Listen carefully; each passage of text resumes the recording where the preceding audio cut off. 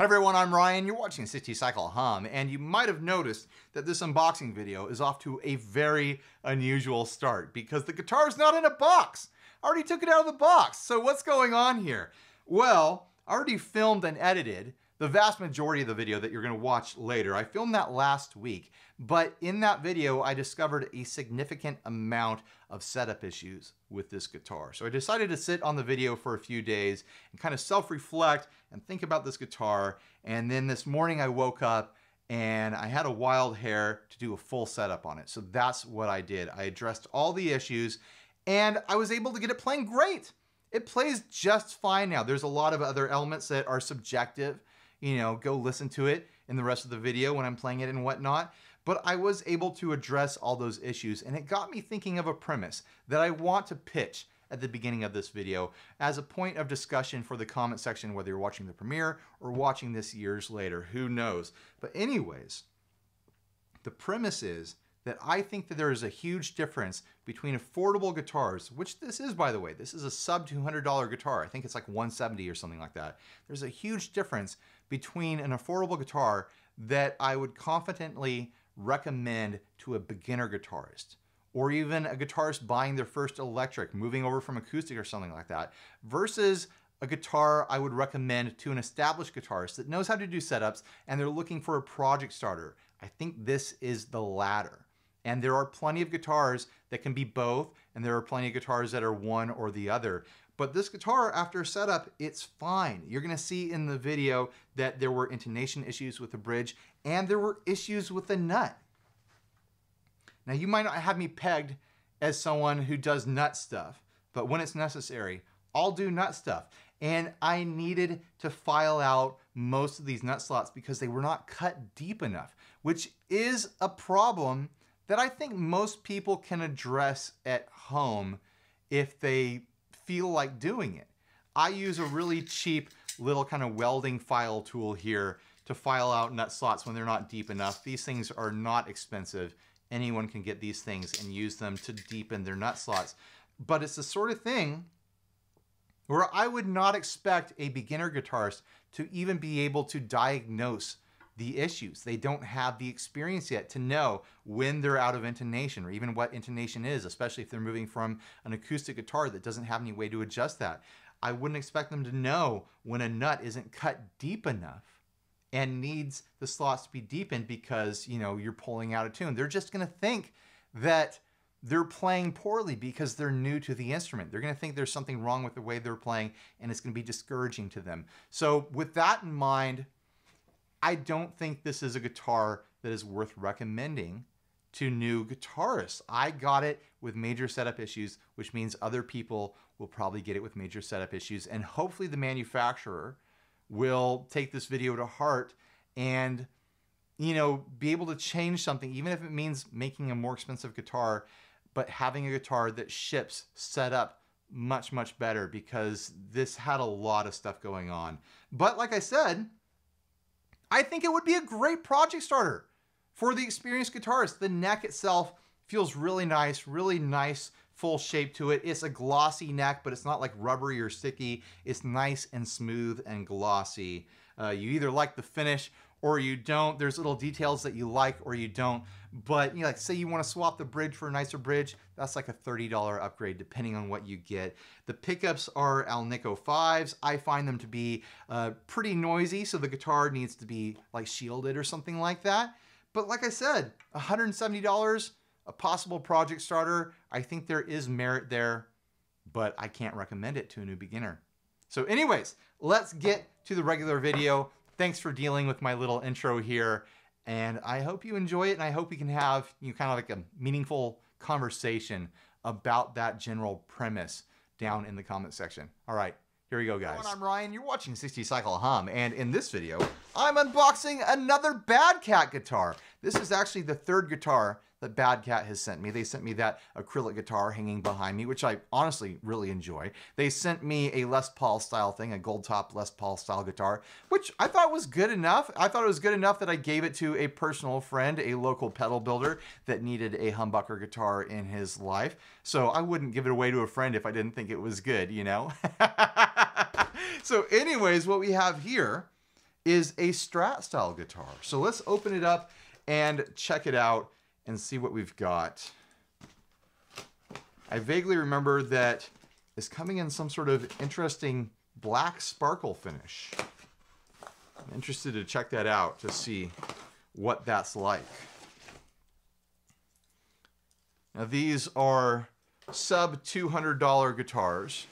The price changes based on the finish that you select. Probably shouldn't be throwing things at my tripod, huh? Typical import guitar, styrofoam sarcophagus here.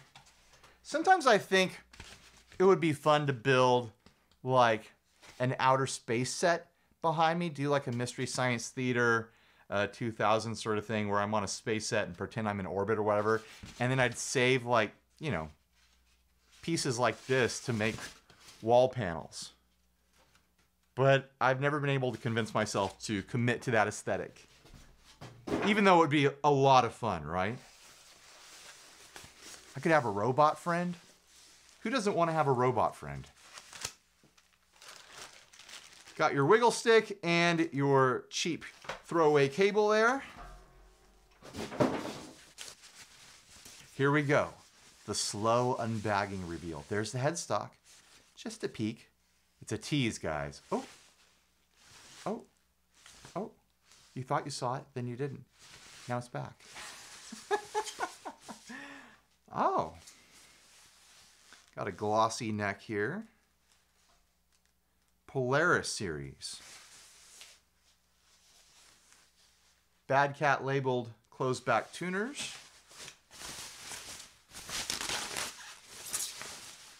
This is interesting. It is black with a silver sparkle in there. Hopefully the camera is picking that up.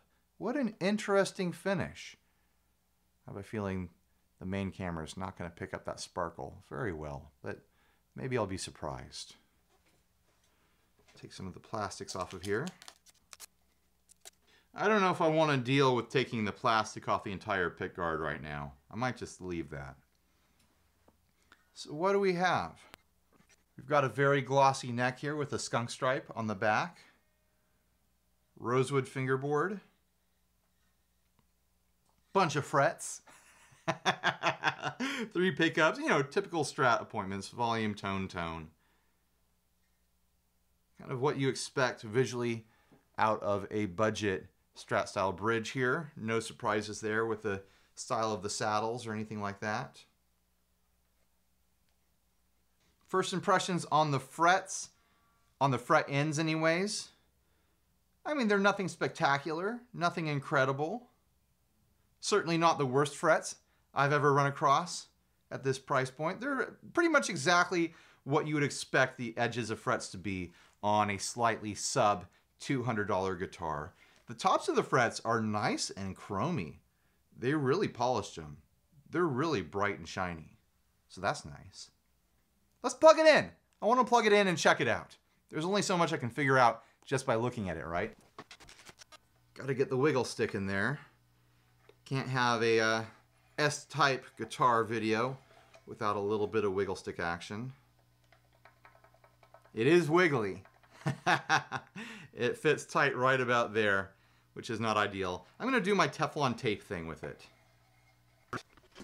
This is what I do with all my screw-in style wiggle stick arms.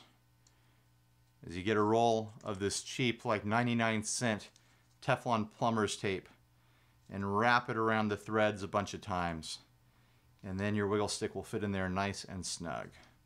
It's a really cheap modification that works really well. I also have some of those fender springs that I'm sure some of you are typing out a recommendation for right now. And I have used them. They do help with the arm flopping around, but they don't help with the tightness of the actual threads. You still get rattle with those springs dropped in there. But now, no rattle at all. That's what I like. And I do that on every guitar with a screw-in wiggle stick. It's not just to fix problem guitars. It's every guitar with a screw-in wiggle stick. It just makes it feel firmer and more enjoyable across the board. That was the sound of my volume pedal squeaking. It squeaks when I don't have my full weight on it. But I put my full weight on, and now it's not squeaky. Stretching the strings out to give it the best possible chance it can have to be tuning stable.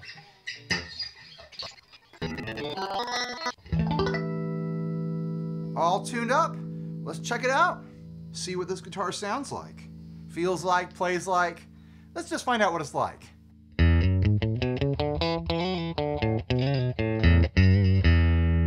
I am on the number 2 position right now, so the bridge and the middle pick up together.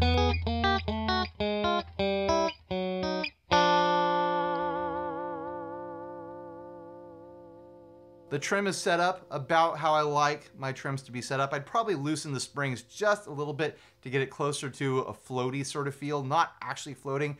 I like the bridge to rest on the body. It's clanking a little bit there. But it's pretty dang close to how I set up my own personal strats.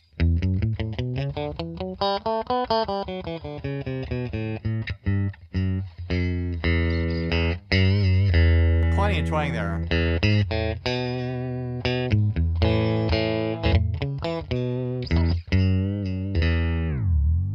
Mega Strat style dive there. There goes my tuning, right?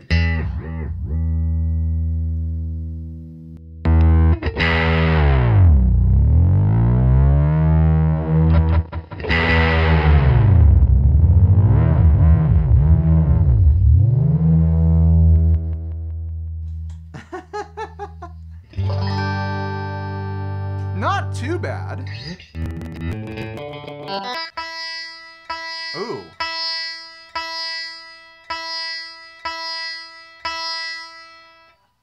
A serious like sitar ringing situation going on with that high E.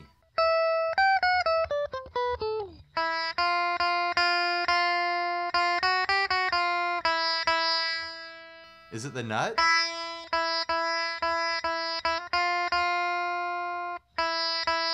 Clears up a little bit when I fret it, but I don't think it's clearing up all the way.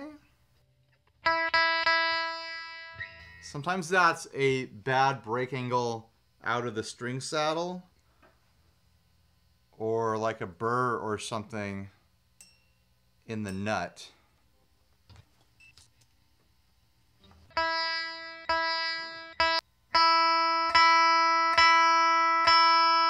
Much better. Yeah, much better now.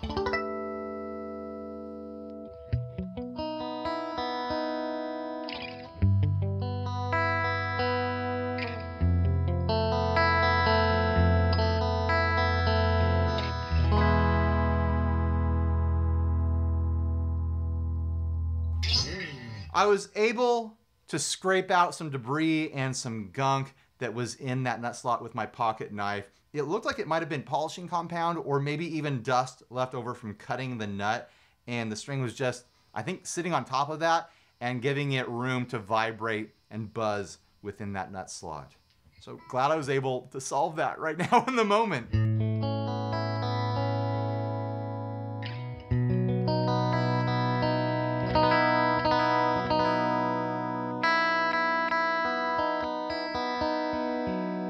All right, now I can actually show off this guitar.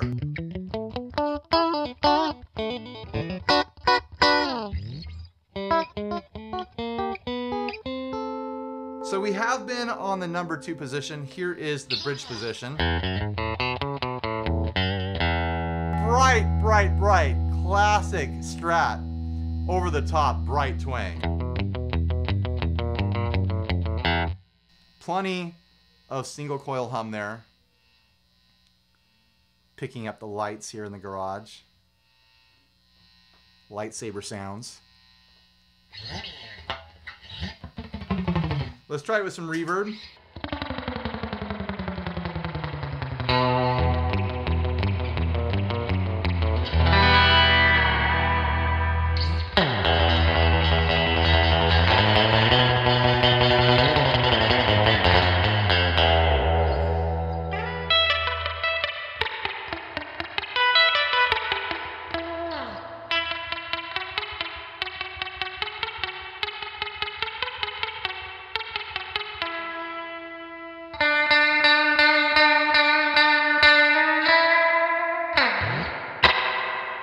It does the thing. It does the ice picky, bright Strat sort of thing. Now, is it going to be classic wiring or is it going to be modern? No tone control on the bridge. Classic wiring.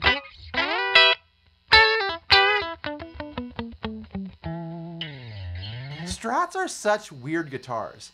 Like, we think of them as kind of the default standard guitar, but they're so weird. The wiring is weird. The look is weird. Like, compare it to every guitar that came out before this, and the look is weird. We're just used to seeing it. We're used to the concept now, but it's a really odd duck. So that has been the bridge pickup. Back to the number 2.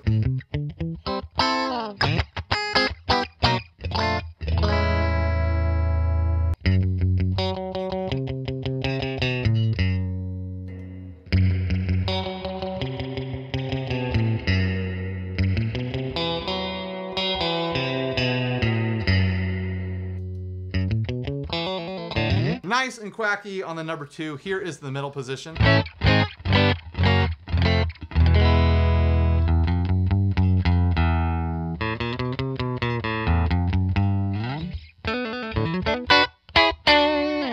Feels like it needs the action lowered just a smidge. It's a little bit too high for my tastes at the 12th fret. The relief looks fine, so it's going to be a bridge adjustment. Yeah, the truss doesn't need to be adjusted, just the bridge saddles, just to get it within my personal preferences. I'd rather have an affordable guitar like this show up with the action a little bit too high than too low, because a new guitarist buying a guitar like this, if the action is too low, the whole thing's just going to buzz out across the entire fretboard, and then it's going to be completely unusable to them. But slightly high, it's going to be less comfortable for a more seasoned player, but at least it'll be usable, right? So it's better to have the action a little bit high.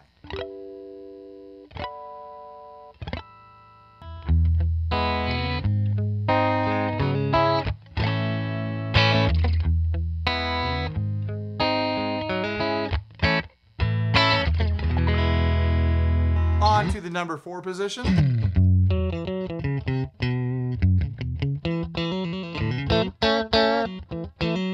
There's a serious amount of noise with the single coils.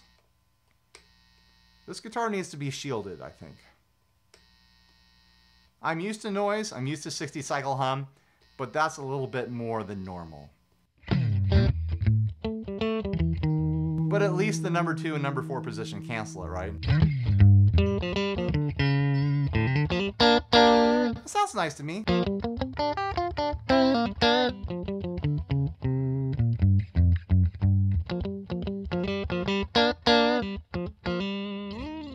And on to the neck pickup.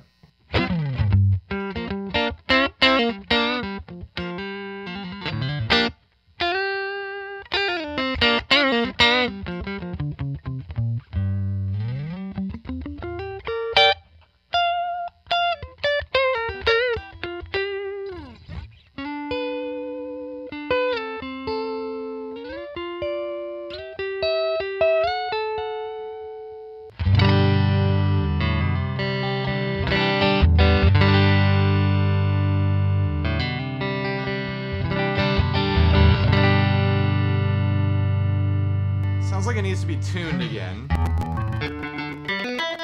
Yeah, I'm definitely going to have to lube the nut. I might have to adjust how close the string trees are to the headstock. Sometimes string trees, I found, can bind up the string and cause tuning stability issues as well.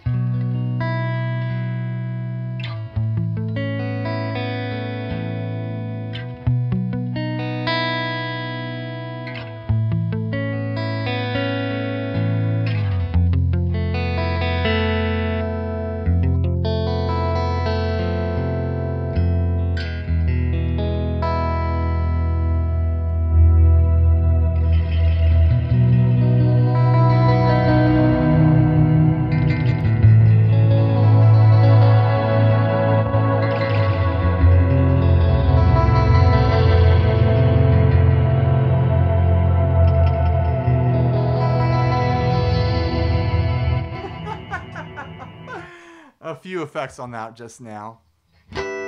Let's try with some dirt. I've got the Wampler Bell overdrive here. We'll go back to the neck pickup and work our way back.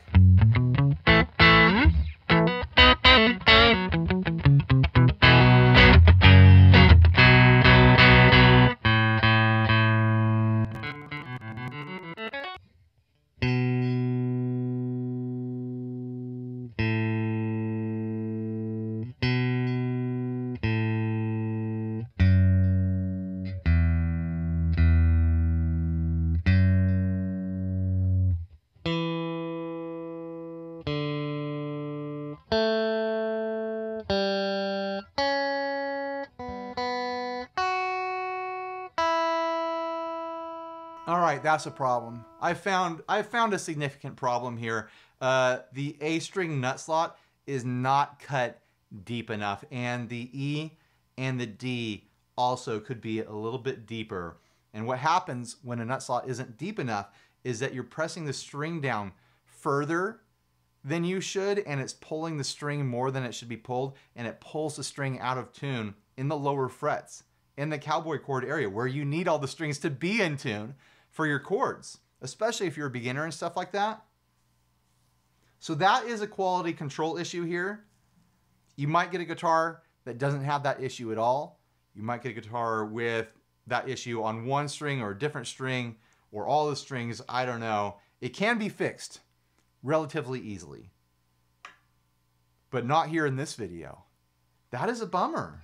I was wondering why my big open chords up here sounded off. I kept trying to tune it. You can hear that B is just pulling the whole chord out a little bit. But then the interesting thing about this is if you play that same chord shape further up the neck as a bar chord, like here's a C,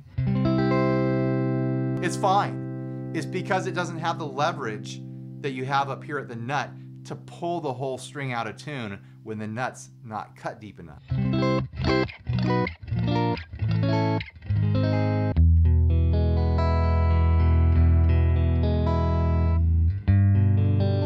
Ooh. Yeah, because the E is off a little bit too when fretted. And you're holding the A string. That G is quite a bit wonkier than the E.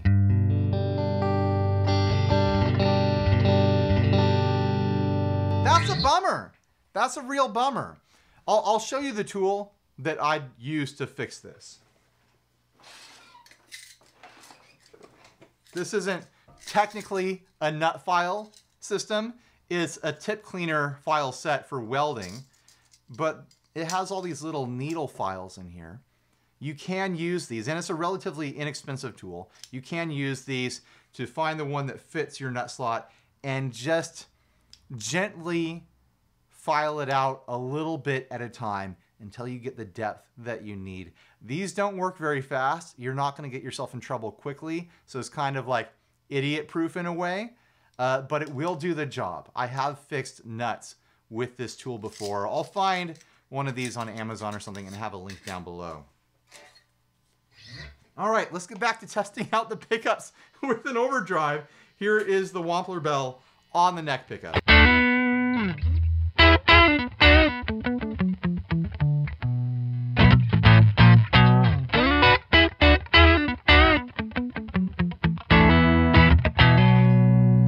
Kind of has that bright, grindy, but very sparkly, clear ceramic pickup sort of sound. I don't know if it actually is ceramic pickups. They might be Alnico, but it has that sound.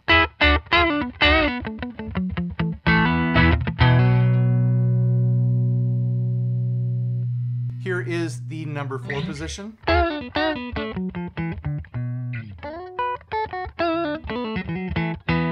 want to check the intonation. This whole thing sounds like it's pulling out of tune to me now.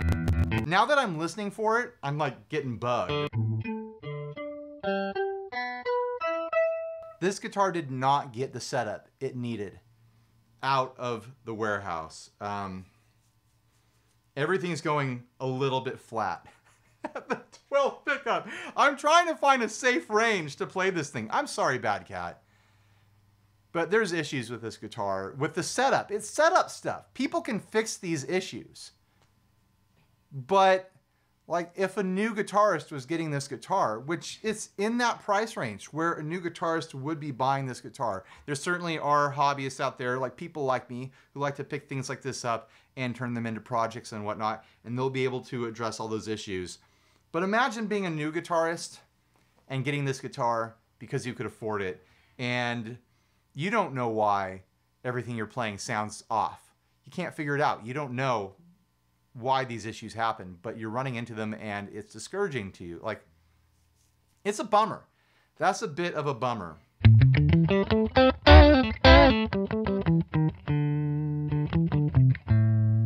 All right, we'll stick around the 5th fret. That seems to be a safe space for now.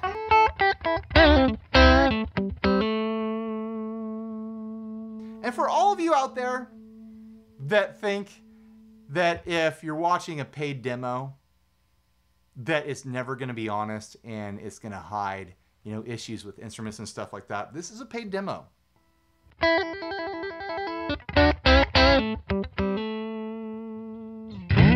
All right, let's keep moving. Here is the middle position with dirt.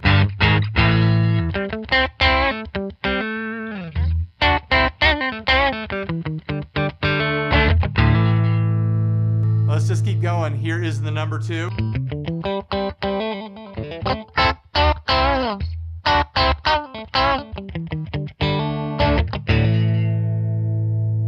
And here is the bridge.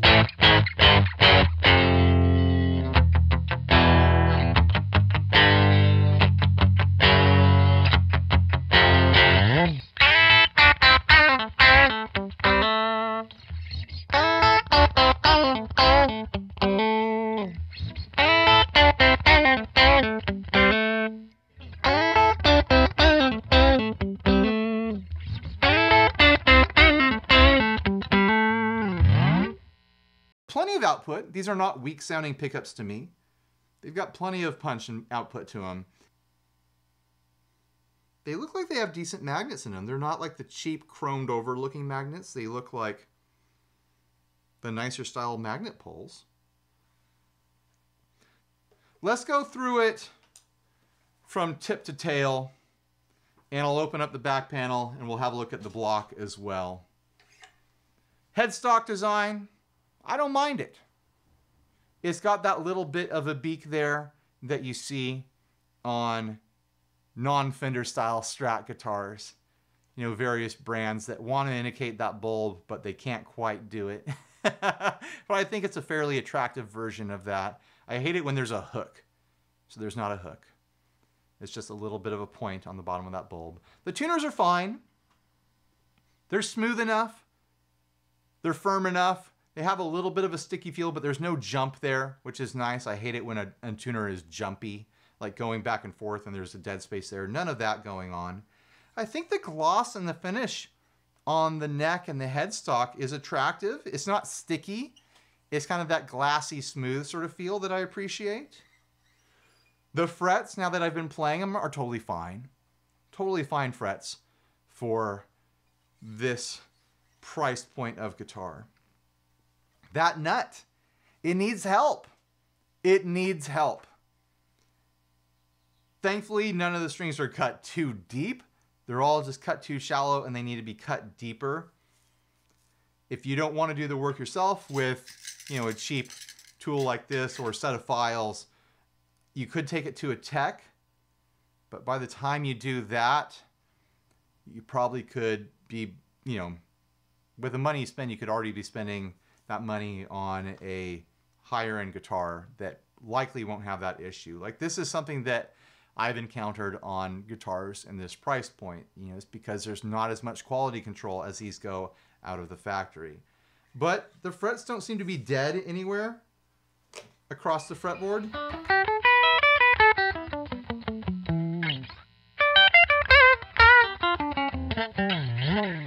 That little buzz there was my fault. Yeah, I haven't encountered any dead frets, but yeah, I had that sitar buzz at the beginning because there was debris in the nut saddle. So the nut has been an issue on this guitar. The bridge is fine. It's fine. It's what you would expect out of a guitar of this price point. Those kind of like chromed saddles.